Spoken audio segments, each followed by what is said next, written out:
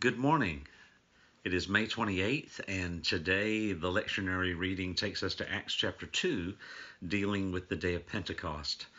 And Pentecost was a celebration in the life of God's people, and it was a harvest festival.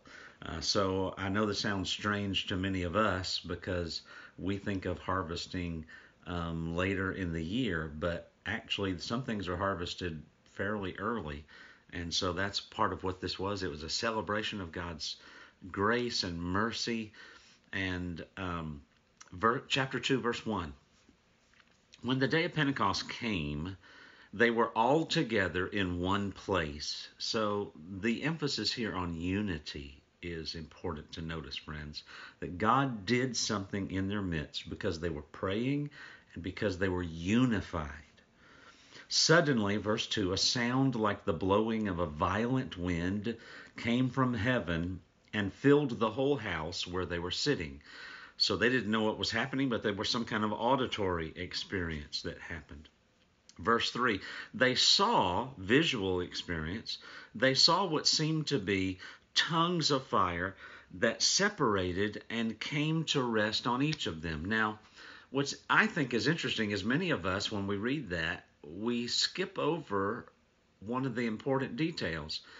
We notice little tongues of flames that came and rested on each of their heads. But we leave out a key word. Here in English, it is the word separated, right? So they saw a one flame that separated. So one spirit, a unity of God, a unity of humans together, and the Spirit comes down and then separates and goes to each one of them. Verse 4, all of them were filled with the Holy Spirit and began to speak in other tongues as the Spirit enabled them. Now, this is a passage that's very popular and confusing and conflicting to many people. It is commonly understood that this is a charismatic experience of speaking in a heavenly language, the language of heaven itself, and people like to do that as an expression of their faith. And this is not in any way a put down of people who do that. I don't think that's what this passage is about. Paul does talk about that kind of an experience in the book of 1 Corinthians, chapter 12 and thereabouts. I don't think that's what's going on here, and I'll tell you why. Let's keep reading, and I'll point out a couple of things for you. First of all, it's important to notice who the crowd was, because that's a key element to what's going on here. So verse 5, there were staying in Jerusalem God-fearing Jews from every nation under heaven. You got that? Every nation. The focus here is on every nation under heaven. When they heard this sound, a crowd came together in bewilderment because each one heard them speaking in his own, and then I'm reading out of the New International Version, it says, own language. Utterly amazed, they asked, are not all these men who are speaking Galileans?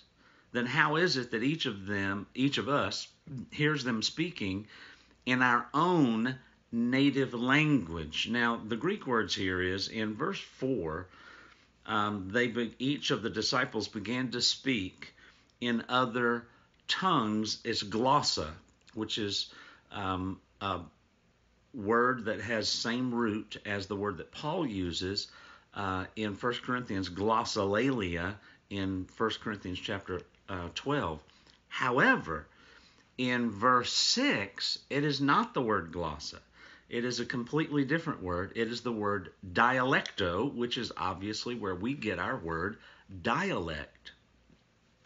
So, verse 7, how is it that these men who are Galilean are speaking as we're all hearing them in verse 8. How is it that each of us hears them in his own dialecto? Remember, they're people from all over the earth, every nation under heaven who are here. And then we have a list in verse 9. Parthians, Medes, Elamites, residents of Mesopotamia, Judea, Cappadocia, Pontus. The clear thing to notice here is this is not merely just a boring list. You know, there are some lists in the Bible, especially you get to Numbers and there's just these long lists, and you think, good grief, this is a long list. That's not what's going on here, friends. We're trying to establish two things. First of all, these are some of the nations that are represented here, which means these are also the native languages that are being represented here. So you've got Parthians who hear a Galilean fisherman speaking Parthian.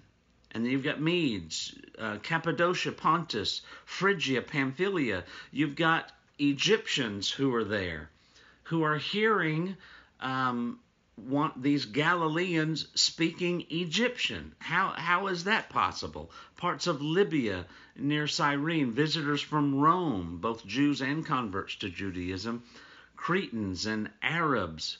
We hear them declaring the wonders of God in our own glossa, not dialecto. So what I perceive in this passage of Scripture, we're not talking about other passages, in this passage of Scripture, glossa and dialecto are being used interchangeably.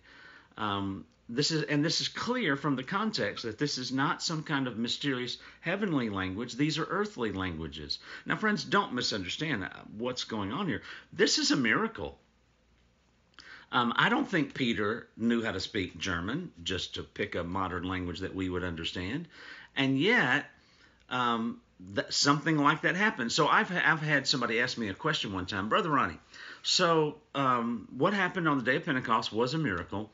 Do you think it was a miracle of speaking or a miracle of hearing? And that's an interesting question. And the answer is, I have no idea. What the person is asking is, do you think that, let's just say Peter, who knew no German, he was actually speaking German, which was a miracle. It was a miracle of speech.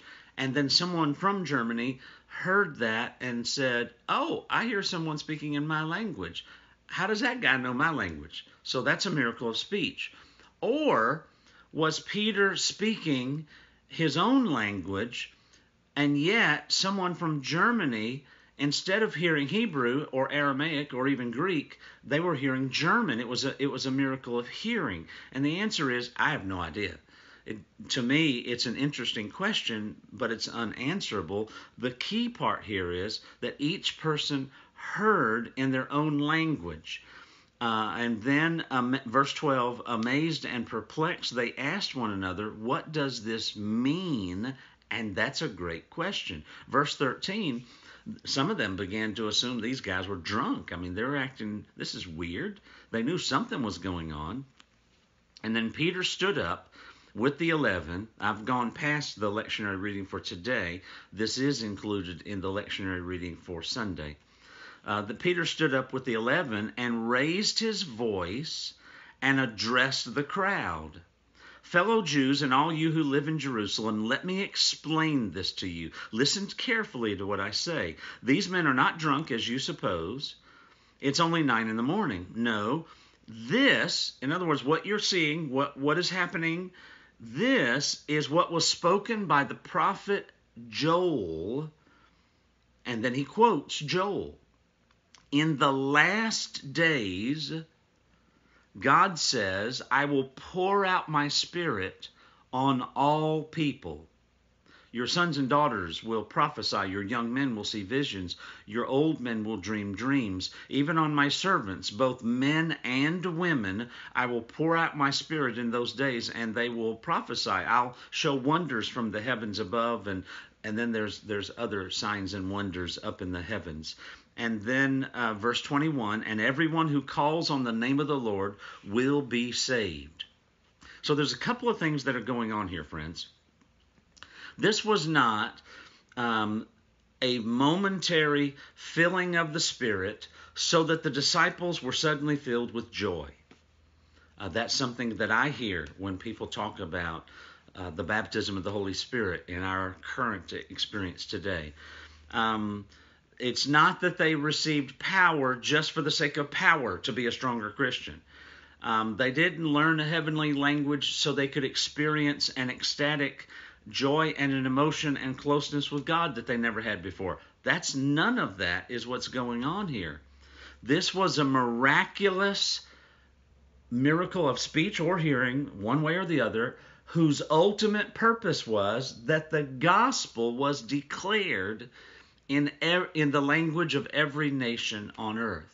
People heard the gospel in their own native language, recognizing that this was a miracle. This was not a natural thing. So that's the first thing that's going on. It's for the declaration of the gospel. And I want to remind you what so many people just divorce chapter 2 and the theology of the baptism of the Holy Spirit. They somehow divorce that from Acts chapter 1. It's disconnected.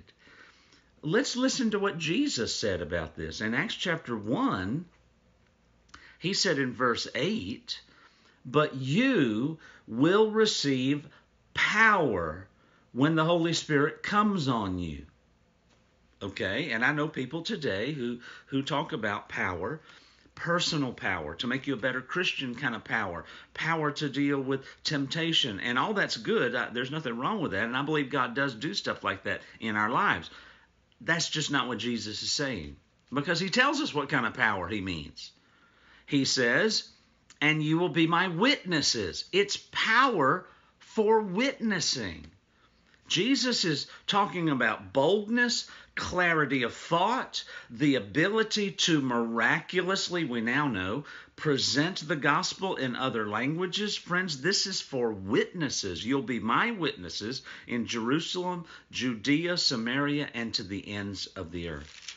And if you separate chapter 1 from chapter 2, then you've completely missed part of the main point of what the day of Pentecost was about. It was about the declaration of the gospel. Remember, Jesus was the Savior of the whole world, but he didn't come to the whole world. He came as the Messiah to the Jewish people. He's the Savior of the whole world, don't get me wrong, but he only came, as he said, to the lost sheep of Israel. But if the Christian movement, if the gospel is to go beyond the walls of Israel, beyond the people of Israel, the race of Jews, well, how's that going to happen? It's going to happen through you, through God's followers. It's going to be spread person to person through the apostles and on through the work of the church. So this day of Pentecost, first of all, maybe not foremost, but first of all, it's about the spreading of the gospel to the nations beyond Israel. But the second thing that this is ultimately about is the inauguration of a new age. Something radically different happened in this event that has not happened in the history of the world before. And the prophet Joel prophesied that this very thing was going to happen. And I want you to notice in the prophecy of Joel, verse 17 again, in the last days, God says, "I will pour out my spirit on," and then I underlined that whole passage, "I will pour out my spirit," and I made one word stand out because it's the most important word. It's the word all. I will pour out my spirit on all people. And I know that's the emphasis because that is repeated a couple of times in different ways. So who does all include? Well, the next verse. All includes sons and daughters. All includes women too, not just men. Young men, it includes young, it includes old. Even on my servants, men and women. So sons, daughters, men and women. I will pour out my Spirit. In other words, on all of these people. And notice that verse 4 also has the same word. They were in the house. They saw what seemed to be tongues of fire that separated and came to rest on each one of them, and all, that's the word repeated through here, all of them were filled with the Holy Spirit. The speaking in tongues part, friends, in a way that's secondary to the bigger thing that happened here was the filling of the Spirit. Now, the reason this has not happened in the history of the world before this moment is because God's Spirit did come on people in the Old Testament, but it was special people for a special purpose, often for a special task. And so the Spirit would come upon Gideon, and God led him to win a great victory in battle. The Spirit would come upon a prophet, and the prophet would prophesy and speak, thus says the Lord. But the concept of the Spirit living in and dwelling in God's people, anybody, regardless of whether you're a prophet or not, whether you're a king or not, whether you're a warrior or not, whether you're male or female, none of that matters. If you know Jesus, you have the ability to experience the presence of the living God through the Holy Spirit living in you. Friends, that has never happened until this day, the day of Pentecost. That's why Jesus said, it is for your benefit that I leave. Remember, he told his disciples that on the night of the Last Supper, and they had no clue what he's talking about. What is he talking about leaving for? They heard the leaving part and didn't quite grasp hold of the benefit. It is for your benefit. And so, friends, you and I are somehow better off than if Jesus never left the earth. And I think part of that is because Jesus is one individual, but now the Holy Spirit can be in everybody all at once. Jesus came and went. He had supper, and then he's gone. He showed up in a closed room, in the upper room, and then he was gone. But the Holy Spirit has come to be with the church and remain in people. Well, this is a powerful passage, and friends, I just want to remind you in closing that in the book of Hebrews, see, I think Pentecost is at least part of where this is going. In the book of Hebrews, you have chapter 11, which is the great hall of fame of faith, right? That these are people who trusted God in an extraordinary way. All these Old Testament people. But at the end, the last verses say these words. These were all commended for their faith, and yet none of them received what had been promised. God had planned something better for us so that only together with us they would be made perfect. And so this is part of what's going on here is the better, we have something Old Testament people never had. Part of that is going to be the Spirit of God living and dwelling in us. And when the Spirit of God lives and dwells in you, and you experience a new birth, when you experience a deeper filling of the presence of the Holy Spirit, you are changed. You've heard it said, maybe you've heard this phrase, when the Spirit gets a hold of you, doesn't matter how high you jump, it matters how straight you walk when you land. It's not about emotions, although emotions are a part of our faith, and thank God for that. But it's not about emotions, it's about a faithful life. It's about holiness and being surrendered to the Lord. Thank God that I live in the New Testament days. I don't want to be an Old Testament person of faith. I want to live in the New Testament to have something that was promised, but not one single person ever got it.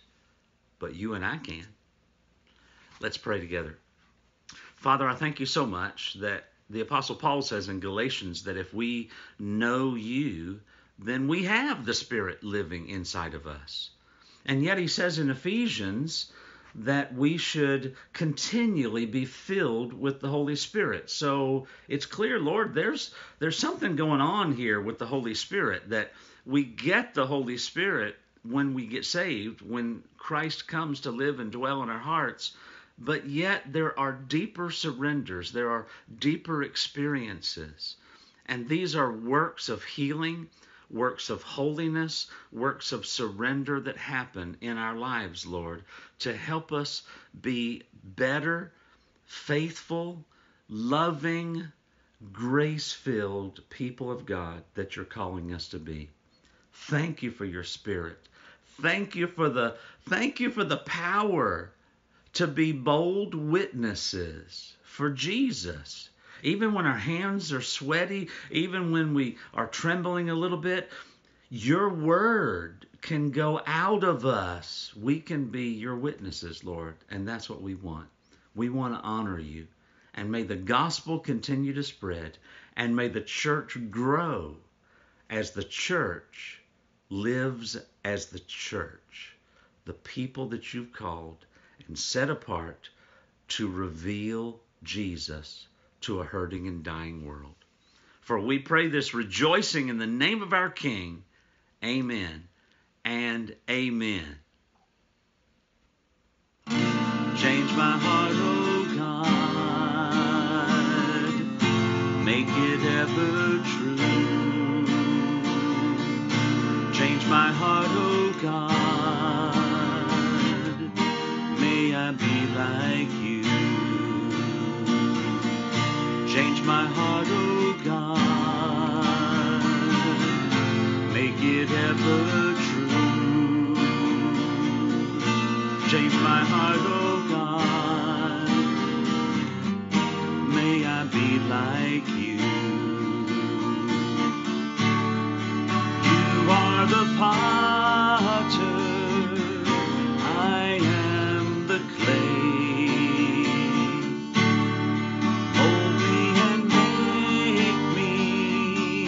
This is what I pray. Change my heart, oh God, make it ever true. Change my heart, oh God, may I be like you.